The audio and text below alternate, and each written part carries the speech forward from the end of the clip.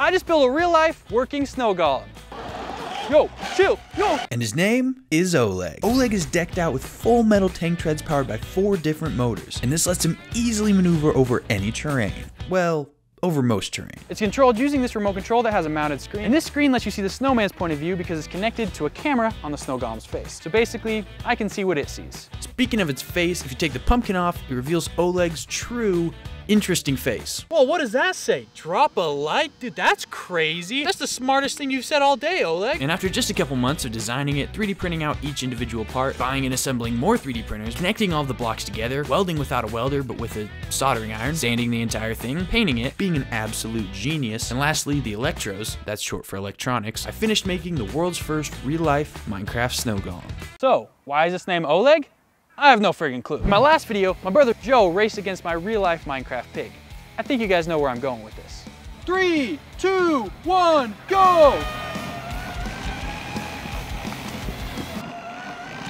Okay, so obviously that first race was just a warm-up, because I mean, Oleg didn't even stretch beforehand. But now, he's ready for the real race.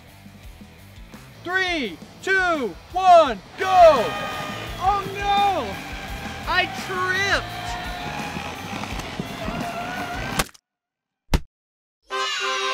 Wow, so that's pretty crazy. This thing can actually go faster than a human. Whoa, whoa, whoa, don't, that's crazy, man. It's so fast. But he doesn't just have superhuman speed, he's also amazing at sports. Oh!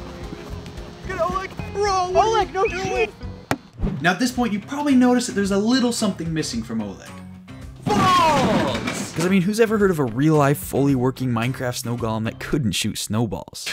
That'd be ridiculous. But how can I make it launch snowballs just like they do in Minecraft? Well, to figure this out, I put my silky smooth brain to work and thought up a solution. And when I say thought up a solution, I mean I watched a YouTube video on exactly how to make a snowball launch. Using this fan that I took out of a leaf blower and connecting it to this pipe, I should be able to launch snowballs. But, well, this project's kind of taken me so long that it's not exactly winter anymore, so instead of snowballs, I'll be using these styrofoam balls, and it should be able to launch them pretty far. Obviously, I was gonna need something a little bit more powerful. So, I made this. The way it works is when these two suckers spin up and the ball is fed to them, it gets squished between them and launches out. I did a bunch of experimenting and redesigning of this thing because, well, I want it to be as painful as possible when people get shot by it.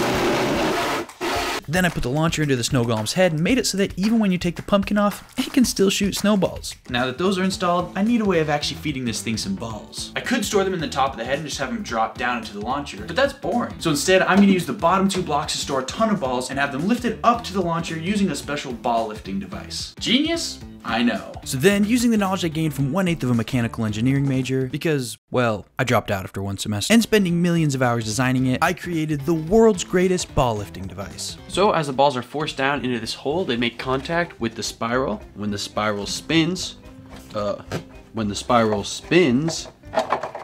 so yeah, it didn't work.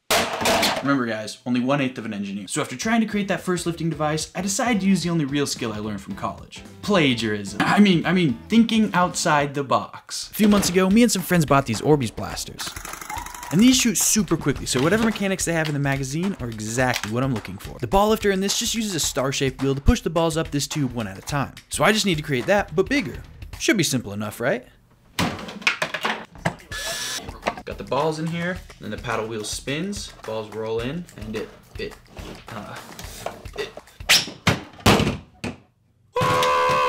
was at this moment when I came up with my best idea yet. Fidget spinners. Well, using the things from fidget spinners on the wheel to make it spin better. And this idea actually worked. Well, until this happened. I don't think that's a good sign. But after getting a better motor and a ton more redesigns later, I actually finished it. And with this one, I made it so that you can reverse the wheel, which should make it unjam itself.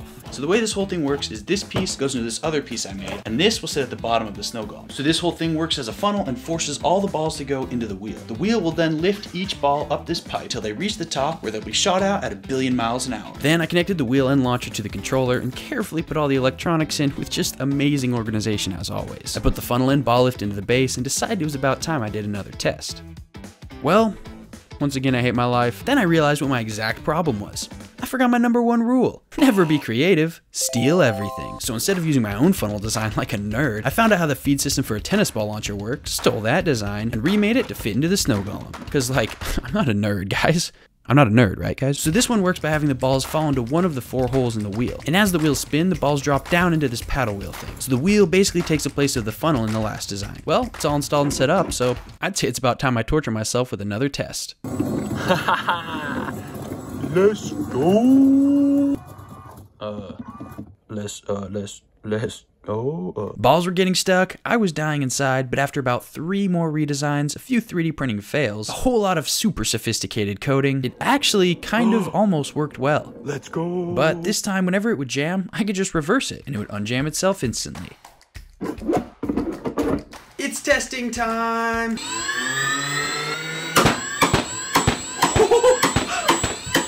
Let's go. Movement test.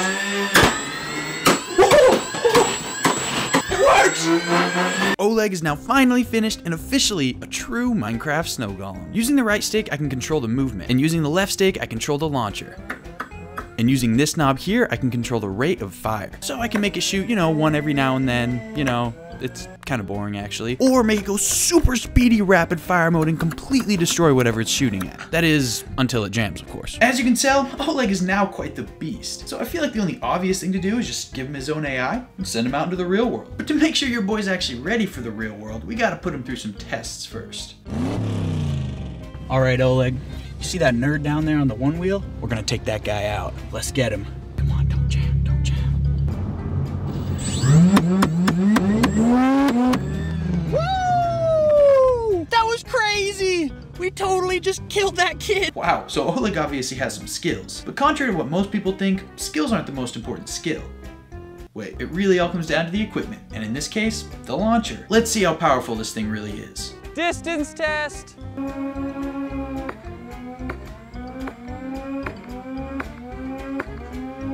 That was crazy. Speed test. 3, 2, 1. No way! Oh my, look at that. Wow. We did the distance test and we did the speed test. Now it's time for an accuracy test. Why are you guys looking at me like that?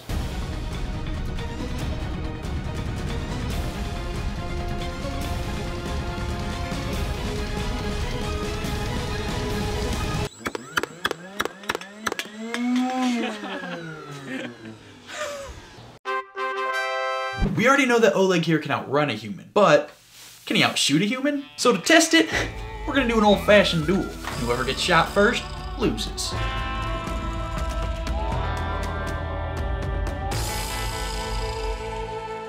One, 2, 3. Wait, Thomas, I don't think you put the ammo in this thing. Winner! And as expected, Oleg easily beats the human. So now for the final test, the stealth test. So originally for this test, I wanted to have Oleg shoot at completely random people in a park. But I realized that that might be kind of messed up and possibly illegal. So instead, I'll just shoot my friends with it. My first victim, obviously, is Joe. I hit Oleg and told Joe to come up the stairs to help me film a video. And of course, like the Minecraft YouTuber he is, he's not gonna suspect a thing. Oh, almost! Yep, it jammed immediately. But remember how I added that unjam feature? Yeah, apparently neither did I. So it was pretty clear that getting it to actually surprise and then shoot people was gonna be a little bit trickier than I expected. Because either it'd jam up or they'd see it immediately.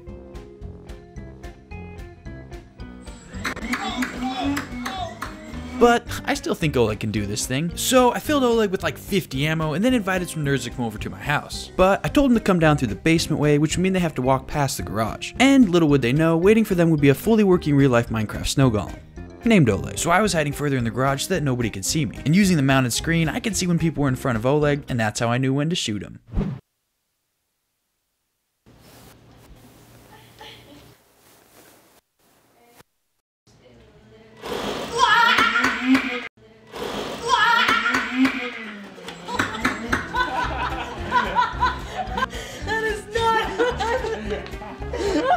So this next dude didn't even know I was building this project in the first place. So I thought it'd be funny if we all went inside and just let Oleg sit in the garage. And then once he gets confused and walks up to it, that's when we light him up.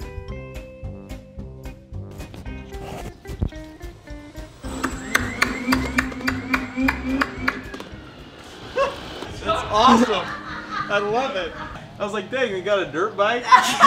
Did you notice this? No, I didn't see it. So for these last girls, the screen actually died, so I had no idea how close they were to the snow golem. So I just had to wait until it sounded like they were close.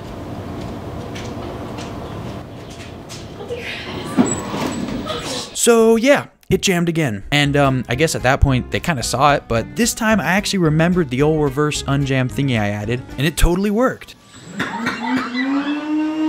I mean, it only shot a couple of times and completely missed him, of course, but overall I'd say Oleg totally acted stealthily and definitely passed the test. And if you're wondering why it only shot like 3 times, surprisingly, it's not because it jammed. It's because, well, we kind of used up all the ammo right before they showed up. Now that Oleg has passed all the tests with flying colors, I carefully recoded him so that he has his own AI, and we can finally send him out into the real world. All right, Oleg. Bye. Hope you find your grandma or something. All right, everybody. Thanks for watching. Hope you all enjoyed this video. It was a great video. Make sure to drop a comment below if you enjoyed, and click right here if you want to see my last video. Also, make sure to smash that sub button below. Thanks for watching, boys. Peace out.